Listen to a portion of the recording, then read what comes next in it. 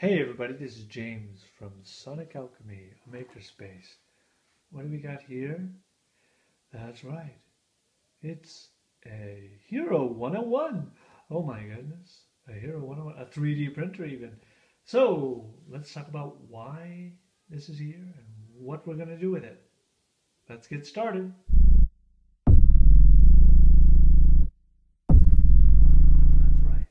So the new project, and that's why we didn't have a video last week as we were setting this up, is an experiment with what we can do and what we can make and how we're going to change this here Hero 101.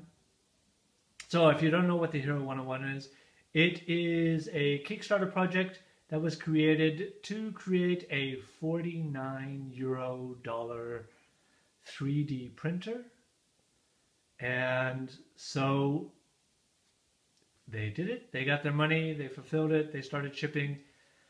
Problem is, if you can see that to make it a €49 printer, they had to cut cost. So things like the stepper driver motors are this sort of thing.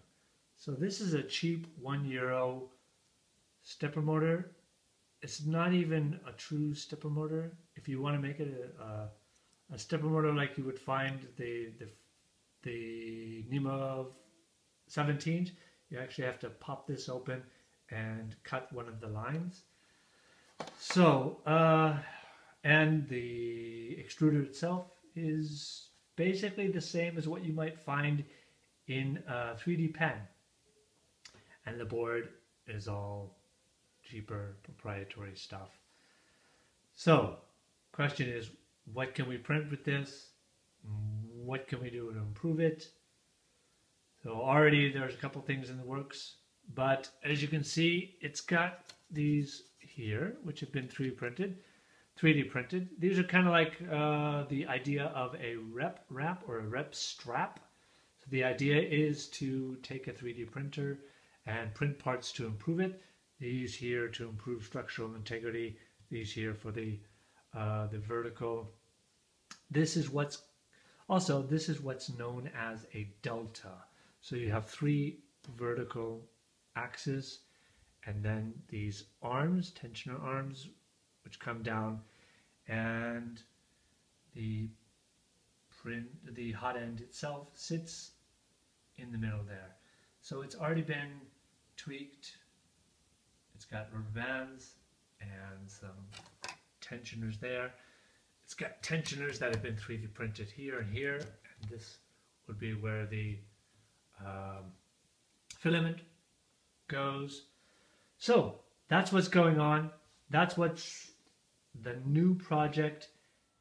So if you're interested in seeing what I'm going to do with this, make sure you subscribe down below, or leave a comment if you have a suggestion on something we can do, we can try out. The plans so far are looking at replacing the hot end with an E3 V6 hot end with the Volcano aluminum, the Chinese kit that you can get.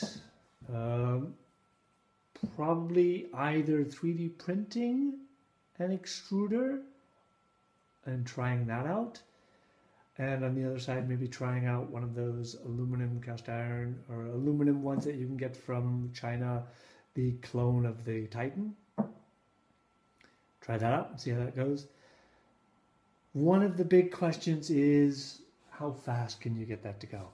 So, plus the build platform is 10 centimeters by 10 centimeters by 10, so 10 centimeters cubed. So what can we do with it?